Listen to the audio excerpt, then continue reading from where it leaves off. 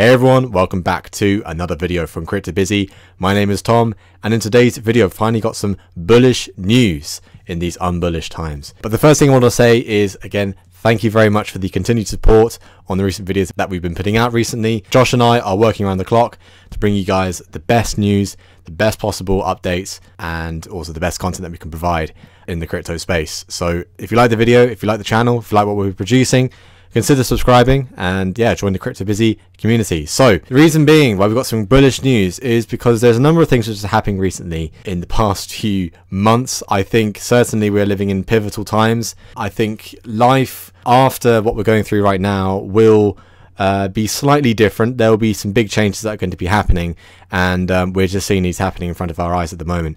You know, we've got Bitcoin at $6,800. We've got Ethereum at $150 odd, and also XRP at just about 18 cents. These are very pivotal times in not only the crypto space, but in the financial space, in how we operate. And I've been discussing this in the past video or two about how we're getting into the fourth industrial revolution. This is a pivotal time for that. And so yeah, that is one of the things I want to say. In Josh's video yesterday, he was talking about how Bitcoin is one of the top crypto picks for 2020 in the April update, and I agree. You know, this is a big thing with Bitcoin, with Ethereum, with XRP, with, I would say, the top 10 cryptos that are out there. There is now a sentiment for the use case of cryptocurrencies. You know, we've been seeing that, you know, in the past few years that cryptocurrencies have been traded, and you know, retail investors have been just trading the price of Bitcoin, but we're starting to see the implementation of these cryptos, especially with cryptos that actually have a use case built around it. Bitcoin is known as that sort of store of value, and Ethereum has a use case, XRP has a use case. With Tether, I'm not too sure about Tether. I'm very skeptical about it. They've recently printed about 1.5 billion Tether. Now, you know, whether they have, if you look at the market cap of Tether, whether they have $6.1 billion in actual cash somewhere is another question. I do think it's sort of a ticking time bomb in my own personal opinion. And again, with this video, with all of our videos, none of this is financial advice. I'm not a financial advisor. So the first article I want to give you guys is, here's why Bitcoin price is likely to be bullish. And the crux of this article is essentially talking about how the quantitative easing measures by central banks across the world will eventually decrease the value of the currencies in those countries over time. In short term, this is a good thing. You know, having quantitative easing, it helps people put money in their pockets while we go through a very difficult time. And that's fair, that's understandable. But eventually over time, we are going to have to pay the price for that. So one thing that I'm predicting probably in the next year or so is just general taxes or taxation will go up incrementally, because you know, we have to pay for what we've been giving out right now. I think this is just a once in generational moment in our time, and eventually we will have to pay back what we put into the system all over these years. So the big tweet from Raoul Paul, got his tweet here, his Twitter page. Make sure to give him a follow. He's a popular investor and crypto enthusiast, and he talks about how dollars, gold, and Bitcoin make the most sense later, much later, just gold and Bitcoin. He's talking about sort of it in a long-term view, and this ties in with the video that I put out the other day, how 2020 is sort of really the last year for real crypto gains. And that's also tying in with Josh's video just from yesterday, talking about the top crypto picks for 2020. Bitcoin is the top one there as well. You know, we've got big things happening for Bitcoin, and not only just Bitcoin, but also other cryptos as well. Pretty much the top 10. I would say anyone out of any cryptocurrency out of the top 100, possibly, you know, maximum, I'd say top 200. The top 200 cryptocurrencies, I would say, are the ones to really look for. But yeah, the real ones to really look at, I would say, in my personal opinion, would be the top 10. Just have a look at how that will change over the upcoming months and years. But I think the top 3 will certainly still stay the same. I am thinking about making a video about XRP. Can it possibly go to number 1? I'll think about putting something together for that. But going back to this article here about how 2020 is an interesting year for cryptocurrency and just the markets in general, is because of these quantitative easing measures. So what happens is that if there's a crisis of some form, the central banks, the Federal Reserve, will step in and they will print money. And this is just, you know, printing money over and over again. And you've been hearing many cases across all these different places saying, and all these different people saying that you know, they got endless supply of money, they have an endless supply of cash, Well, if we just look at sort of basic economics of supply and demand, if the supply goes up and the demand sort of stays the same, then the value of that asset, in this case being the dollar, will eventually go down. So yes, okay, these are good measures to have in the first place, but eventually over the long period, it's not going to be looking good. And this is where the real use case for cryptocurrency comes into it. And that's one of the main reasons why Bitcoin was made back in 2009. This is on the back of the 2008 financial crash.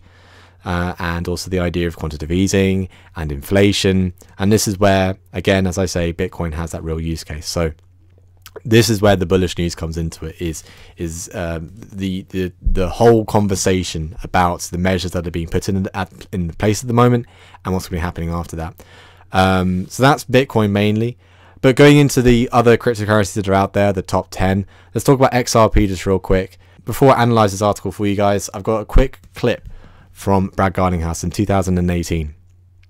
One of the things that will surprise us a year from now is that banks will be custodying digital assets directly. And I think right now we think about that and think, look, there's no way that's going to happen. They're too conservative. And I think what you're seeing is, two things happening. One is banks are seeing that a lot of money is being made by digital asset exchanges globally, and banks are profit motivated. The second, and as we've talked about up here, certainly Ross has made very clear, is regulatory clarity and regulatory frameworks enable banks and financial institutions to lean into these markets. And I think we will surprise ourselves by this time. And by the way, I'll also predict that it will be banks in the ASEAN markets where there is this regulatory clarity and there is a lot of progressive forward thinking. They'll be the first to actually allow for crypto assets custody in their account.